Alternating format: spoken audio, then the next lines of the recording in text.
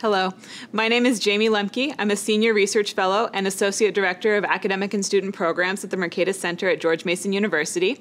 And I'm here with Pete Boettke, a Professor of Economics and a Professor of Philosophy at George Mason University. He's also the Director of the F.A. Hayek Program for Advanced Study in Philosophy, Politics, and Economics, and the Vice President of Research at the Mercatus Center at GMU. His most recent book is Living Economics, Yesterday, Today, and Tomorrow. So thank you so much for taking the time to talk to me today, Pete. It's wonderful to be here with you, Jayme. So what does self-governance have to do with water rights? So two things about that. They wanted to pick a problem that seemed to not be easily solved by market mechanisms alone. Okay. So standard economic theory had pointed out that these things are what you might call public goods, and they had certain serious problems associated with market-driven solutions for that alone. And yet, like a lot of history had happened where people had managed their water rights and they had done things without necessarily central control by government. And so how is it that communities have in fact solved their collective action problems in the past? And that became a big theme.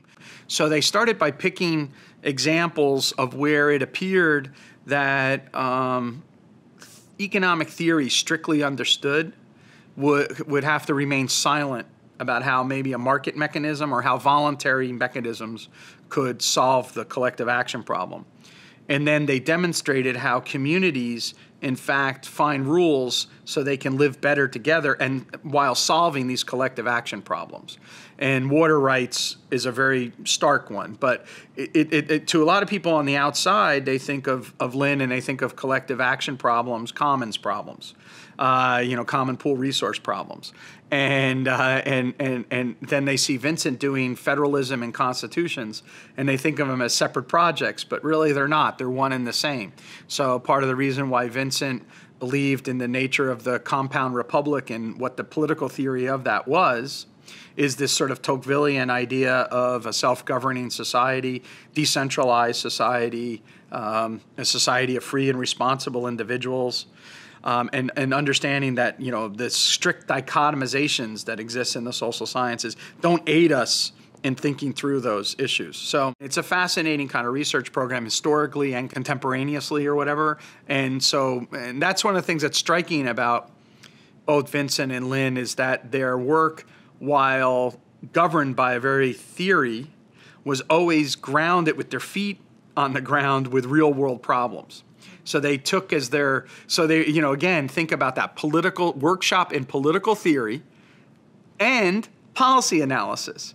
So they were always stuck to the ground to do theorizing rather than having their theorizing be free floating and sort of abstract. So they're in a lot of ways different than John Rawls, for example, when they go to sort of find how are the rules evolved that we can live better together. And realize the gains from social cooperation, or another way to put that is how to realize the gains from, productive specialization and peaceful social cooperation. They were trying to figure out the framework within which that takes place. And one of the workshop's early projects involved Elinor and a lot of the people that she worked with actually riding around in police cars to understand better what was happening with the provision of police services in the local community.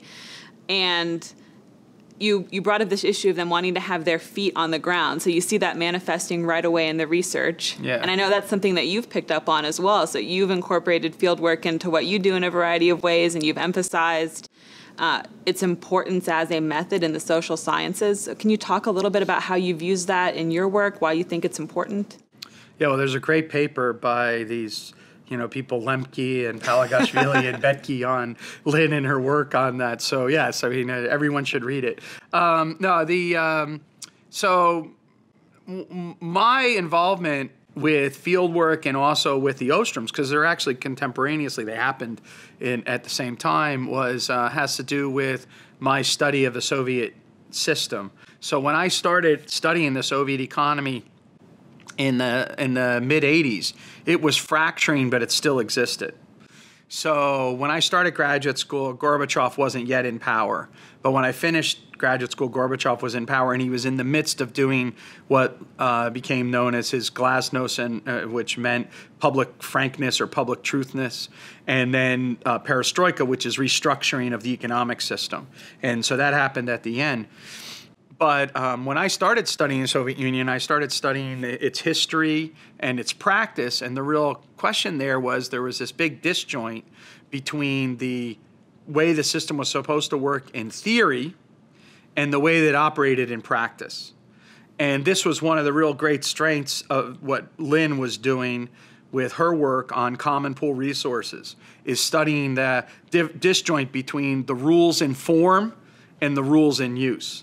So the rules in form might not look like they can solve like the collective action problem, but the rules in use actually find ways to work around the difficulties and come to a solution. Now, I should point out that in Lynn's work, what she believed that you should do is what's called multiple methods methodology.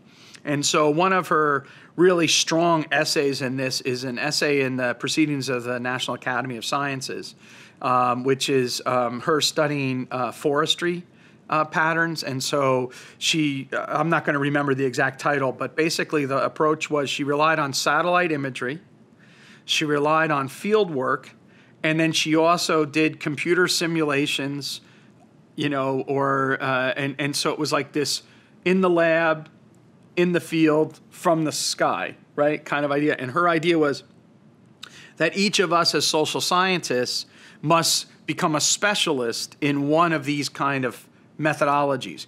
And then what we should do is realize gains from trade with other social sciences. So she was a collaborative researcher. So if you look at her research, she has lots of co-authorships and lots of projects that she led with different people, and she was always doing that kind of work.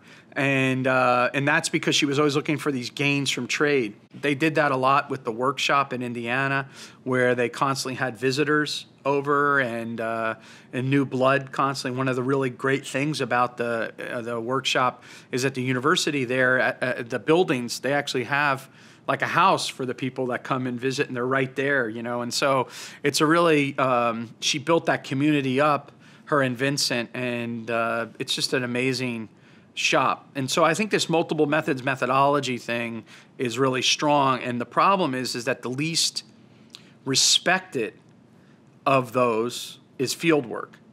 And that's what needs to be always the grounding. Because if you want to understand this issue of the de facto rules or the rules in use, you only have access to that if you go into the field and you ask people, how they are solving their problems, and you pay respect. So one way to think about Elinor's work as well is that she had tremendous faith in the power of the local people to solve problems themselves, rather than have a one-size-fits-all problem from a bureaucracy coming down, whether or not it's in a municipality, or whether or not it's in a federal government, or whether or not it's in an international agency. It's in the power of the people to solve their problems themselves that we see the emergence of self-governing societies, which is what she was trying to understand and to appreciate as the nature of sort of what a true democratic system is.